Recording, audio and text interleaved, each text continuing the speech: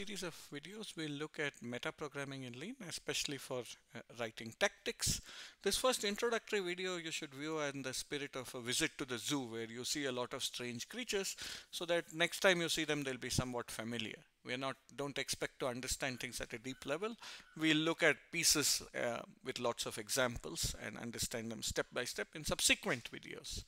Okay, so to start with, what is metaprogramming? It's programs that write programs, or more generally functions or programs that work with programs or their components. And a good way of doing it, principled way of doing it, is to work with internal representations of programs or their components. You could just work with their source code, but that's very brittle and error prone and so on. Now in Lean, there are two levels of internal representation. There's syntax and there is kernel expressions, which is an inductive type EXPR.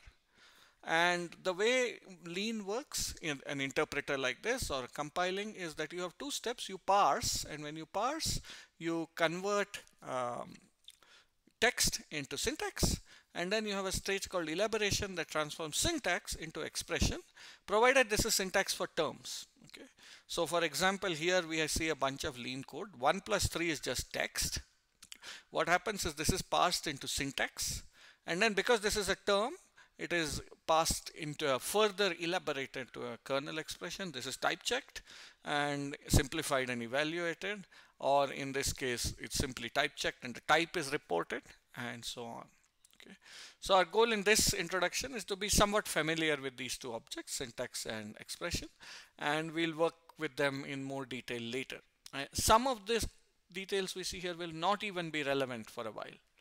Okay, so let's first of all look at what is syntax. So syntax is an inductive type, okay, and it is a rooted tree. So that means you have a node and it branches, and you have the branches could be further nodes and so on till they finally end up with leaves.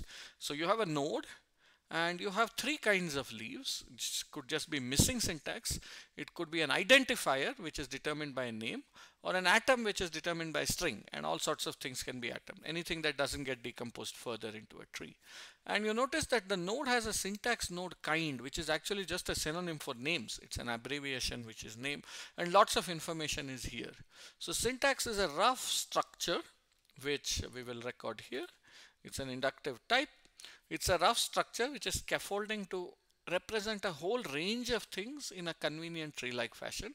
It can represent not only commands and terms and tactics, but also identifiers and arguments. In fact, there are so many syntax categories, this is sometimes a pain to work with. Okay, so let's look concretely. Simplest syntax, well, you could get simpler than this, but one simple thing is, let's just look at one.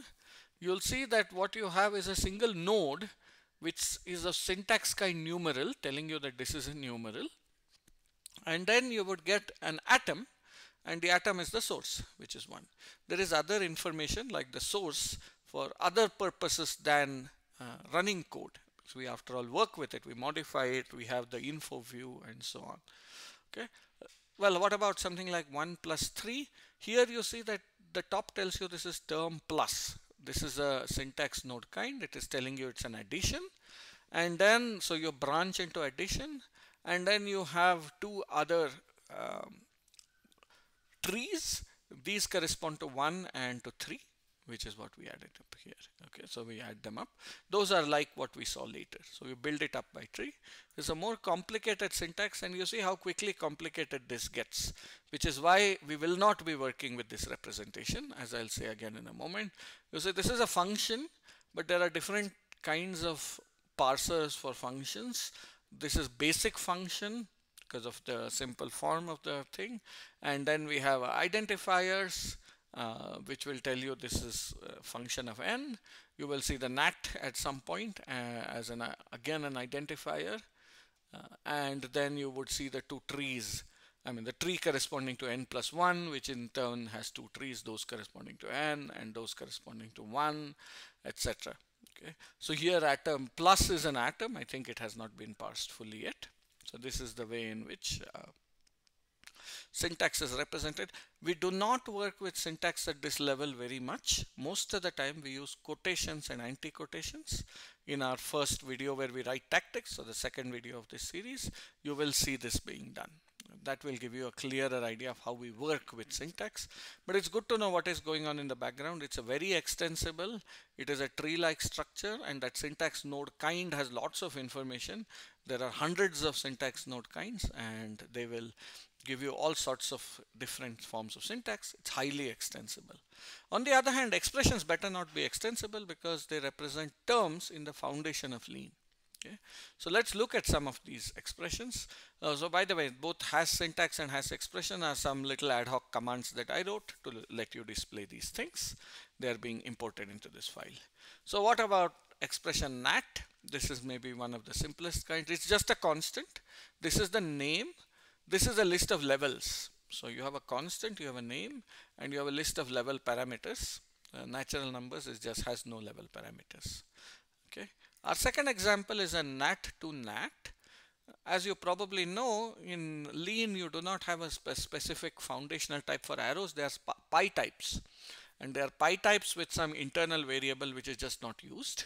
And for a pi type, this is a default binder, and which means there's no implicit parameter, and it's a function from natural numbers to natural numbers. Sorry, it's a function from natural numbers sorry, it's a pi type, and the value is going to be nat, which is a type here. Okay, a more complicated expression. Let's first look at its reduced form. This reduces to 3, and then it gives you a literal. Literals could be natural values, or they could be string vals. Okay, so literals are stored in for efficiency as literals in Lean 4. Okay, that's part of the foundation of Lean 4. And well, what about the full expression? Well, again, you'll see the literals 1 and 2 from which things are built, and it's a repeated function application. So you may wonder why there's only one function application, but then you probably remember that addition in Lean will go to heterogeneous addition, okay, where you're given the 2 input types, the output type, and then the operation itself is defined by type class. So there are 4 parameters plus 2. So there are 6 parameters, and indeed you see 1, 2, 3, 4, 5 and 6 apps. The constant hadd.hadd, they all constants have a bunch of levels, and then the inputs are both natural numbers, output is not natural number, and then we have an inst hadd and so on. Okay. Now here's an even more complicated one. We won't look at it in detail, but just look at the top. So this is another expression type, which is a lambda, and the variable is n, and this is the type of the variable. So that's another form of expression. We will soon look at all the types of expressions.